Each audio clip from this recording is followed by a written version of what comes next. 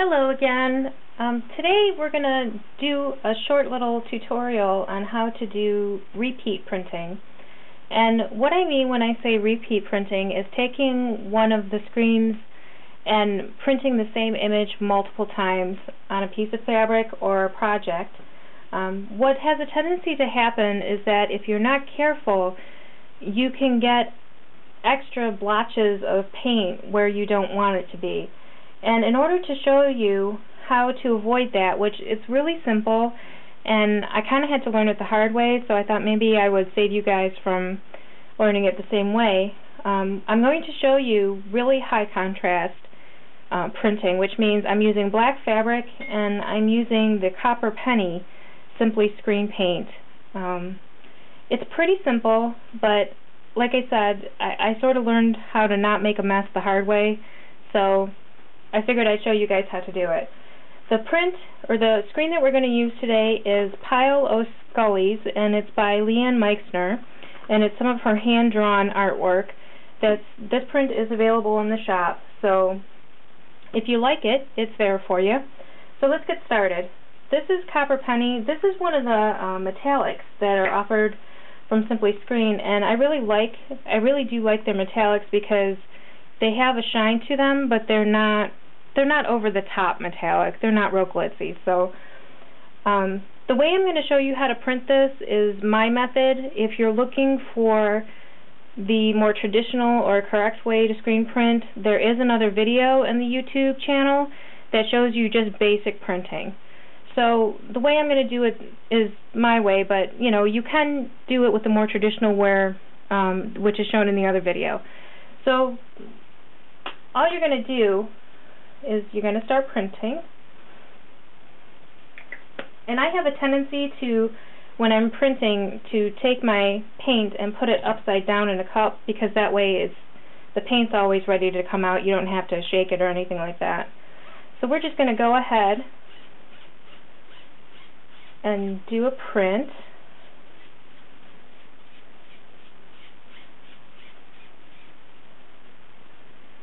And there we have it.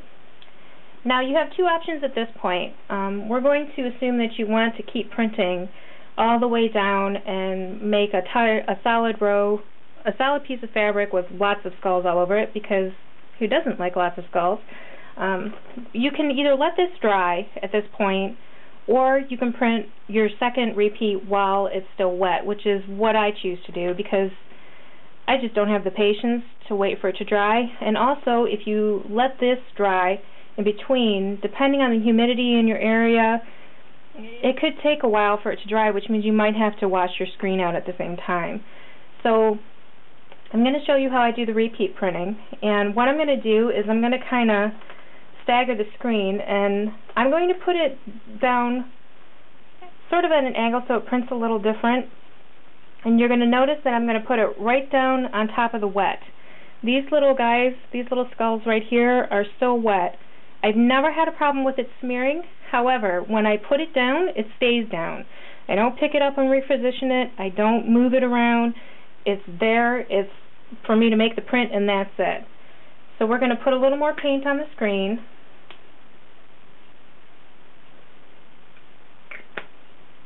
And when I go to hold it, when I'm printing this time, one of the biggest tips is to not push down on the part where the screen is laying over the wet print.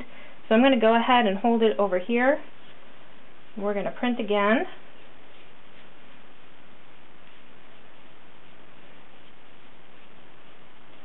And we're going to pull it up. And because this was the second print, we don't really have any concerns about blotches. But I want you to notice, I want you to take a look and see, this is pretty much spots like right here and right here, which is basically the paint on the duct tape, is where you're going to get the messy repeats. So all you're going to do is take a paper towel, and if you do it while it's wet, it can just be a dry paper towel, and you're just going to go ahead and wipe it off the duct tape.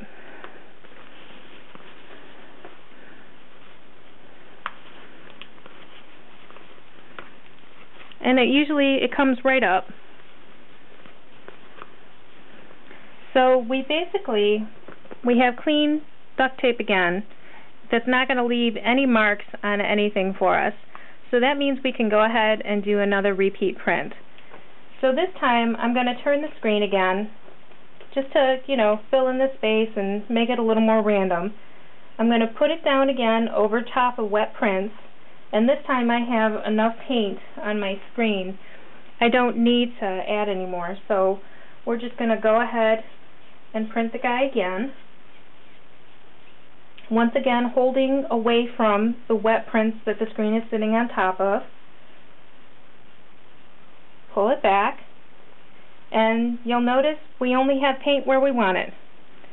You'll see on the back of the screen again that we're getting paint on the duct tape right there. And if you do a lot of repeats, you may eventually start to see some paint on the back of the screen. So all you're going to do again is take a paper towel and just clean it off so that you don't have any paint where you don't want it. And be careful and just take a moment and take a good look, because it's easy to miss it sometimes. I think we look pretty good. I don't really see anything there. So we can go ahead and print again. And once again, I've got a pretty good amount of paint on my screen, so I'm just going to lay it down and pull it again.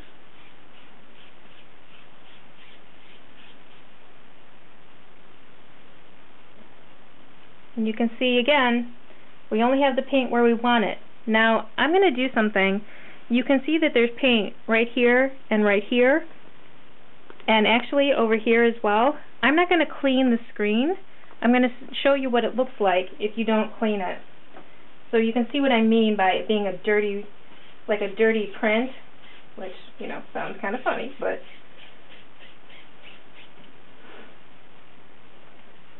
we got a little bit over there. I don't know how well you can see it on the screen, on the camera. Let me bring it over.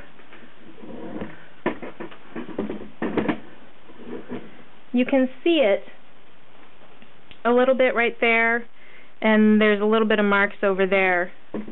And what'll happen is, like, it doesn't look that bad here, but what's going to happen is if you're have white fabric with red paint or white fabric with black paint, it's really going to stand out strong. So by doing what we did, where we just cleaned the duct tape edges and made sure that there was nothing on the back of the screen, you can avoid that kind of thing.